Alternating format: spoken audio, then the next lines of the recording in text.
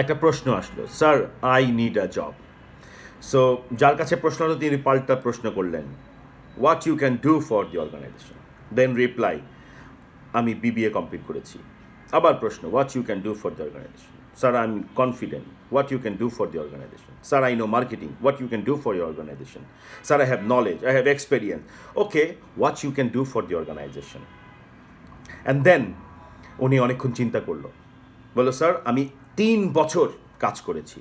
ওকে, এইবার প্রশ্নটা পাল্টে তাকে করা হলো যে can you show me all your accomplishments, all your achievements, all your experience।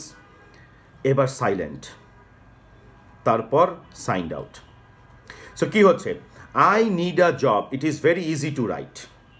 আমি বারবার এক কথা সবাইকে বলছি, গলা শুকিয়ে যাচ্ছে বলতে বলতে, যে please don't write I need a job, because এই আই নিড আ জব লেখাটা পড়ে পৃথিবীর কারো পক্ষে আপনাকে জব দেওয়া সম্ভব না। বাট এটাকে একটু অন্যভাবে বলা যায়। So I need a job, I am in a deep trouble, I have a family problem, I have a money problem, I need a job. This sort of story people don't want to hear. So what they want to hear, তারা শুনতে চায় আপনি কোন কাজগুলো করতে পারেন। তারা শুনতে চায় আপনি কোন কাজগুলোকে দিয়ে সেই কোম্পানিকে বেনিফিট করতে পারবেন। আপনি কোন কাজগুলো, যেগুলো আপনি মেনশন করলেন, সেগুলো আপনি প্রিভিয়াসলি কিভাবে করেছেন। ইউনিভার্সিটি লাইফে থাকা অবস্থায় করেছেন, কোনো ক্লাবের মাধ্যমে করেছেন, কোনো ভলেন্টিয়ার অর্গানাইজেশনের মাধ্যমে করেছেন, কোনো পার্ট টাইম জবের মাধ্যমে করেছেন, কোনো ফুল টাইম জবের মাধ্যমে করেছেন, যেখানে আপনি ওই পার্টিকুলার কাজগুলি করে কোনো পার্টিকুলার প্রবলেমকে কোনো পার্টিকুলার সলিউশনের মাধ্যমে আপনি সলভ করেছেন।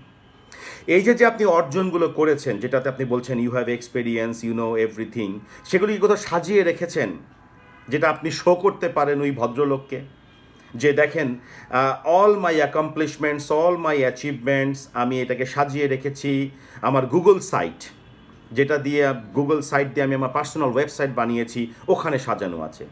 আপনি যদি চান আমার টেস্টিমোনিয়াল, আমার সার্টিফিকেটস, আমার all my documents, all my accomplishments, all my photographs, all my experience letters, আমি সবগুলোকে সাজিয়ে রেখেছি আমার পার্সোনাল গুগল ড্রাইভে। আমার একটা ইউটিউব চ্যানেল আছে, যেই চ্যানেলে আমি আমার 2 মিনিটের একটা ভিডিও রিজিউমি বানিয়ে আপলোড করে রেখেছি। আমার একটা সিভি আছে, যেই সিভিটাকে আমি স্টোর করে রেখেছি আমার লিঙ্কডইনের ডকুমেন্টের মধ্যে, আমি স্টোর করে রেখেছি আমার লিঙ্কডইনের আর্টিকেলের মধ্যে, আমি আমার সিভিটাকে স্টোর করে রেখেছি আমার পার্সোনাল ওয়েবসাইট, যেটা আমি গুগল সাইট ব্যবহার করে বানিয়েছি। গুগল সাইট সম্পূর্ণ ফ্রি।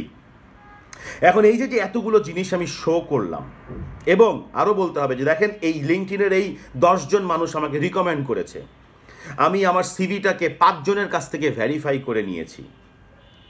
এতগুলি ইনফরমেশন দেওয়ার পর তারপরে যদি বলে স্যার আমি কি একটা রিকোয়েস্ট করতে পারি, আমি কি আপনার সঙ্গে 2 মিনিট, সেটা অনলাইনে হোক বা আপনার অফিসে গিয়ে হোক, আমি কি 2 মিনিট আপনার সময় পেতে পারি, so that I can show you my strength, my opportunities.